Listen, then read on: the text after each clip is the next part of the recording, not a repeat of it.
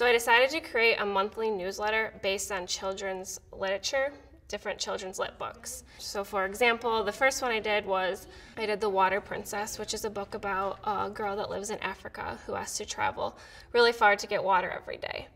So this kind of just talks about the water crisis, empathy. It can encompass a lot of the different SDGs and just gets the students in my classroom and in our school thinking about something outside of their own world.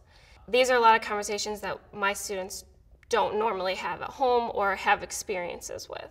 So the newsletter just kind of gave a resource for the teachers at my school where it would unify what we were all talking about and kind of give a way to reflect of, oh, my students can talk to someone else in 2nd grade about this, or they can talk to someone in 5th grade about this because we've all read the same book and we can all reflect in different meaningful ways. I have noticed a difference in my students since implementing this into our curriculum.